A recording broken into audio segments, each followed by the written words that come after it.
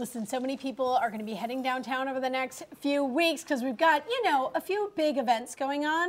Liberty Common is right there on First Avenue, right across from Ascend.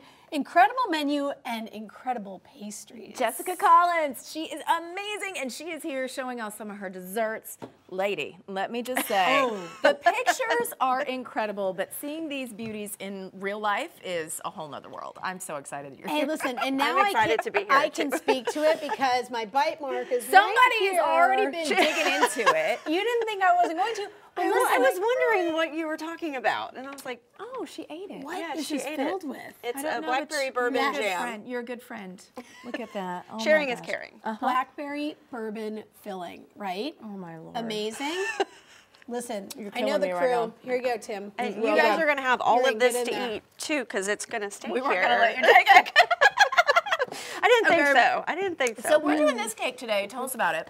This is a lemon meringue cake. It is a kind of a fun little spring family. You're dropping Pop-Tarts. I can't help it. It's really yummy. Clean up later. This is perfect. You know, holiday this weekend. Everybody's looking for something to do. Easter. This is a beautiful cake. How do we do it? Easter, Mother's Day. So you're going to start with just a basic chiffon cake, which I have here. It's super easy. It's really light. It's moist. And you're going to soak it with a little bit of simple syrup. This is a simple syrup that I've made with a little bit of Saint Germain or elderflower liqueur, which is wonderful. I'm obsessed with. So and wow, then I would never think of that on a cake. Wonderful idea. Oh yeah, it's great, and it pairs really well with lemon and berries. Yeah. So and then we've got a pavlova, which is right here. Now what is that? Pavlova. It is a meringue-based cake. A true pavlova is going to be nice and crispy on the outside, and your inside is going to be a moist, almost marshmallow-like texture. Oh, that sounds difficult. So when you're making your eggs, you want it to look like shaving cream, basically. That's nice and thick. You made your meringue. Put that over there. So, and what gives pavlova its texture is not only cornstarch, but regular just vinegar as well. Oh, okay. And then we've got a little bit of vanilla extract. So you basically whip it like a meringue, and then you add the cornstarch, vinegar, and vanilla. Vanilla, yes. Is that what that's going to give it the consistency of the crispy on the outside? But exactly. The vinegar is what's going to help with that. The corn flour is going to keep it from like weeping. Okay. And it is a little time consuming. You're going to bake it for about an hour and a half at a really low temperature. I was going to say it has to be low because it came out so beautiful. It wasn't browned at all. Okay, what type temperature do you normally do about with this? 180, 200 degrees.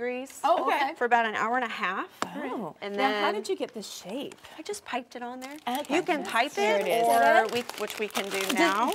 Now, you said this is hard. You're going to pipe it right on. Oh, yeah, we're going to pipe it right on there. Okay. And you can either pipe it or you can just slop it on there and smear it. Yeah, but just turn into a little You know what? slop If you've gone to the trouble of making all of that, that, you might as well just pipe it. And you can make it as big or as little as you want. If you want it, that one's kind of thin, or you can make it a little bit thicker.